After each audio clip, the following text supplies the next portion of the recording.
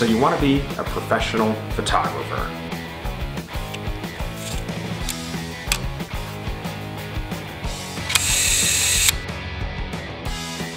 Hey, what's up you guys?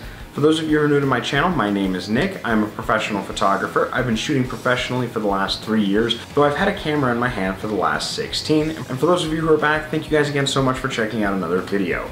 So today I want to discuss turning your hobby into a profession. As I said in the very beginning, I've been shooting professionally for 3 years, but I've had a camera in my hand the last 16, which means for 13 years of me shooting photography, I was actually doing it as a hobbyist. And I'm kind of still in the transition period between hobbyist and career, because I don't make enough as a photographer to make that my full-time career yet, so I do have a job. So I'm kind of in this weird transition period. I think the transition period from a lot of the other photographers I've talked to who do shoot full-time is one of the hardest positions to be in.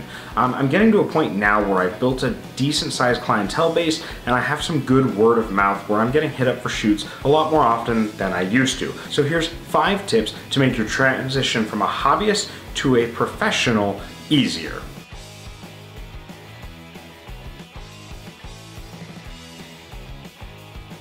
So number 5, you have to sell yourself. One of the hardest things I've run into, and we discussed this in my very first YouTube video, so please forgive the quality, and I'll link that right there, is my confidence. I had a lot of confidence issues in selling myself as a photographer, as well as directing models and clients in the studio. One of the important things about being a professional photographer is the ability to sell yourself. You are selling yourself as the product. Your skills and abilities as a professional are kind of the product you're pushing.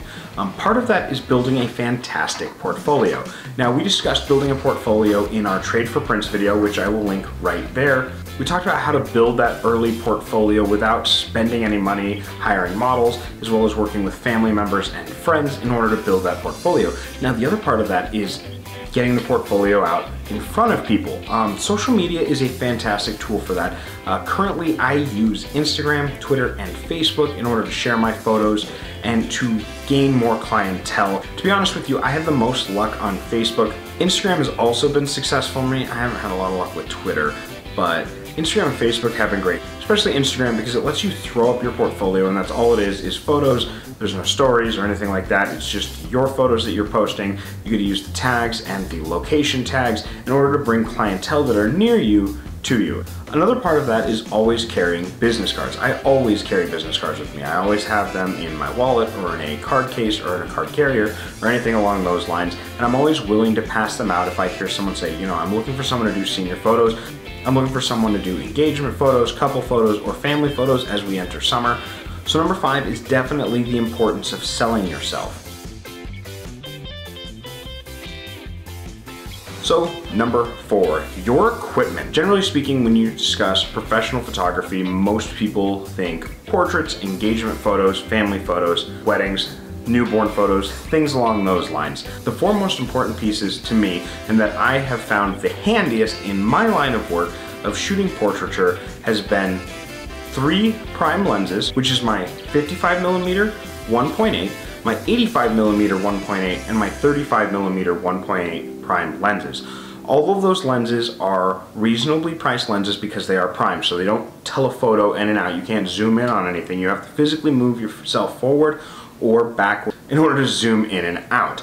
But those are the 3 best portrait lenses in my opinion, and those are the 3 that I've had the most success with shooting portraiture and engagement photos, couple photos, things along those lines. And the 4th piece of equipment that is most important is a camera. And it doesn't matter what camera you get as long as it's comfortable for you and it's within your budget. I am all about budget photography as you're getting into shooting professionally. A lot of sites and a lot of places will tell you, oh, you need a full frame camera to shoot professionally. I shoot with a crop frame just because that was in my budget at the time. I am saving up for a full frame so I can expand my capabilities behind the camera, but for the time being, a crop frame camera has worked perfectly for me. So it doesn't matter if it's mirrorless or a DSLR, it doesn't matter if it's Nikon, Canon, Olympus, or Sony. All that matters is that you have a camera and those 3 prime lenses to really get started in portrait photography. If you're looking to do real estate photography, you really want to look into getting a wide-angle lens such as the Sigma 10 to 20mm, which we discussed in this video right here. So number 4 is your equipment. Number 3, editing software. I didn't think I would need editing software. I thought I could do everything in the camera, and boy was I wrong. Good editing quality really can make or break a photo. Personally, I use Lightroom and Photoshop with the Adobe Photo Package, which is a monthly subscription. I believe it is $9.99, at least that's what I'm paying when I got into the plan.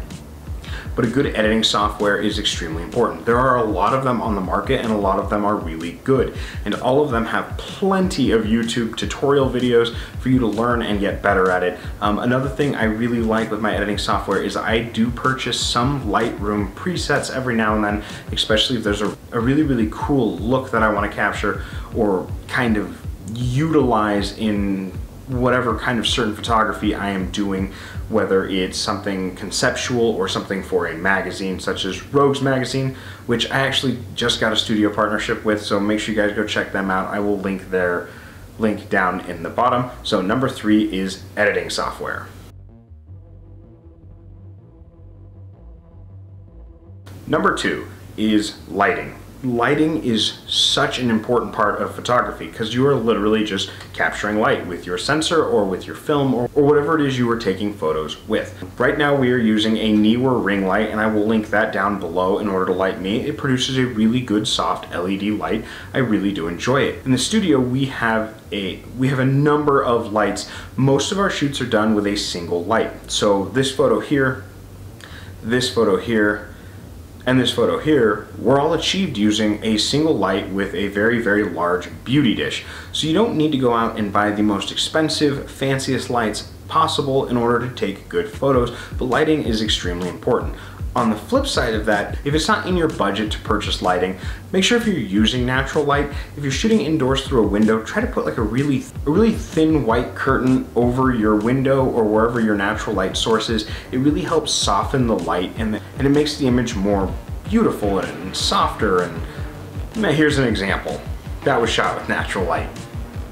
If you're shooting outside on location, try to aim for a day where it's cloudy or overcast. You get a softer light that way. If you're shooting in direct sunlight and it's a really bright day, make sure you bring a reflector, so if you put the model or the person in shade or you put the sun behind them, you can actually use a white fold-up reflector to light up their face and eyes, because lighting up the eyes is extremely important to capturing a really good photo. There are also a number of speed lights, speed light attachments, and mobile lighting solutions. Some of them are really expensive, some of them are really cheap.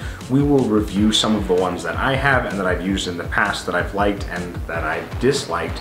So there are a lot of ways to light your model or light your client or light your subject. All of them are important based on what you can use, what you can get your hands on, or whatever your budget calls for. So number 2 is lighting.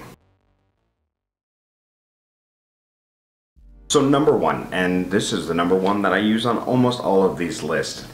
Go out and shoot. I cannot, and we discussed this in my 5 tips for a beginner photographer, which I will link right there. I cannot stress enough how important it is to go out and shoot. You cannot build a portfolio, you cannot network, you cannot sell yourself if you do not have experience behind the camera.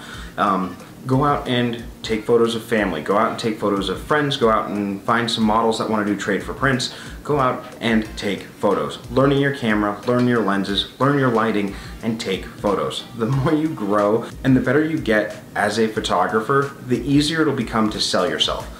Your confidence will grow, your portfolio will get better, and people will start to seek you out. And selling yourself with that boost of confidence is so much easier when you have the experience and the comfort behind the camera you're using and behind the lenses and lighting setups that you have at your disposal. So it doesn't matter if you're using a budget lens, a budget camera, or budget lighting, if you have experience behind those things, and we discussed this in my budget photography video that I will link right there. If you have experience with those things and you have the confidence behind them, it doesn't matter what you spent on them if you have the time behind the camera. So those are my 5 tips for someone looking to go through the transition period of turning their hobby into a career. So thank you guys again so much for joining me. You guys have a wonderful night. Make sure you check out my links down below. All my social media is down there. I have a link to Rouges Magazine as well as all the equipment that I use and all the equipment we discussed in this video.